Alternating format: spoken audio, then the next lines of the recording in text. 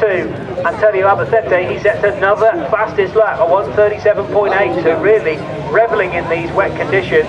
Through goes the second place battle. Jochen Hahn trying to draw alongside Marcus Uthreich. The two together as they head for Redgate, but I don't think Hahn is going to be able to pull alongside number 4.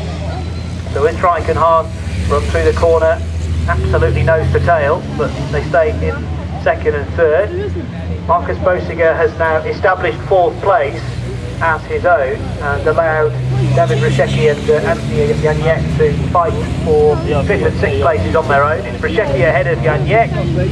Latsko comes next in the sequence in 7th. Norman Kish is 8th. Mika Mäkinen 9th. Jean-Pierre Blaise is 10th. So Dominic Michel has dropped quite a bit down the order. That happened a while ago, but he lost a place on lap 5 and then a couple of places on lap 6. So Dominic Michel I think was involved in an incident towards the end of the lap, and Michel is now all the way down in 11th position after a good day yesterday and a 2nd place finish in the reverse grid race. If you're keeping an eye on the Brits, the top one of those is still Steve Thomas in 12th position, truck 22 I should say. Matt Summerfield, the local man from Burton-upon-Trent, is next in the sequence, about 4 seconds between Steve and Matt at the moment.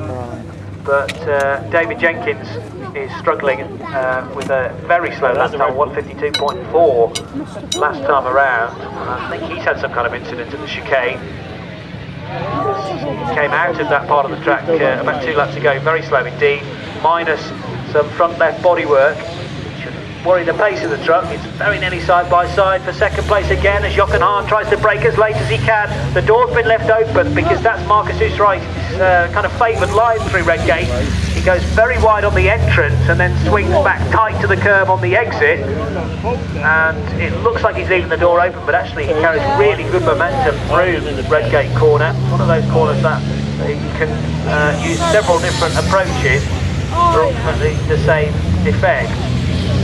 Whether you keep it tight on the entrance and run out wide out onto the curb as you then head for Hollywood, or to the opposite, as Marcus Uthreich is doing right now, and leave your turning point very late. There's a black and white driving standards flag being shown to David Jenkins, so it never rains but it pours. He's lost a whole load of places, quite a bit of front fender work, and now he's being shown the driving standards flag. That doesn't mean any penalty immediately, but it is merely a warning to say that the clerk of the course is watching the way you drive and also the amount of extra track that you're using effectively, because if you start to take your truck beyond the white line and onto the curb too much, or onto the grass too much, onto the gravel too much to kind of shortcut corners effectively, that is very much frowned upon by the clerk of the course, and therefore if you do that too many times, the driving standards flag is shown to your truck. If you persist on cutting corners, you will then be no doubt given some kind of penalty, usually a drive-through penalty, which is what we saw Mika Mäkinen issued with yesterday after clouting too many corner markers. Hasn't quite got to that stage for David Jenkins just yet. This is the point on the track where Jochen Hahn gets a good run on Marcus Uthreich. They head from the chicane down to Redgate. Can't quite get the overlap this time around. Marcus Bosiger, it's turned into a little bit of a lonely race for him in 4th place.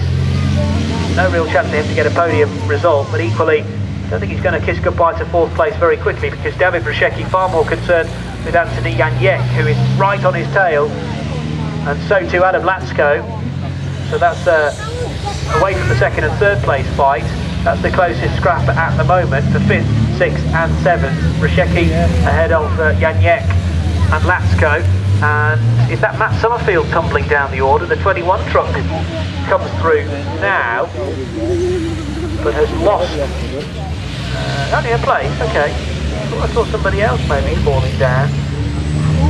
Oh, the 14, yes, that might have been, it might have been Jean-Pierre Blaise who has lost a couple of positions as well, as Frankie Wojciech takes a visit to pit lane, and Jeremy Robineau hasn't come through yet either, so the 18th truck may have fallen off somewhere, because Robineau's name is tumbling down the order. There's that 5th place battle working its way through McLean's now, and up the hill over the crossing, or what used to be the crossing, and up towards the right-hander at Coppice. It's Brzezinski from Janiek from Latsko, so Czech driver from French driver from another Czech driver, and across the line comes Antonio Albacete.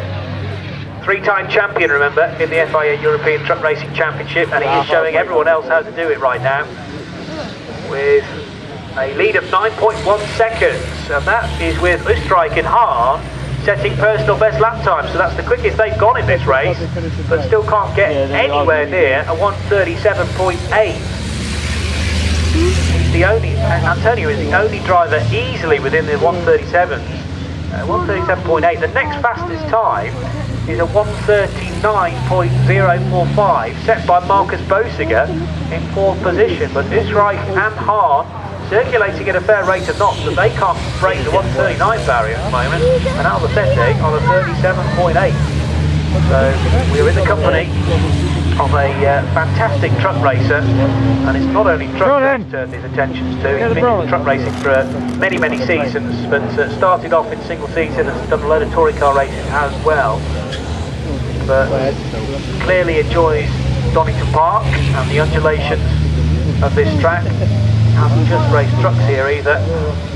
We reckon he was in the World Touring Car Cup that was held in the late 80s here at Donington Park. So look back at that 5th place fight, and this time the Bruguera Freightliner of David Brzezinski has broken away a little bit from Anthony Janiek.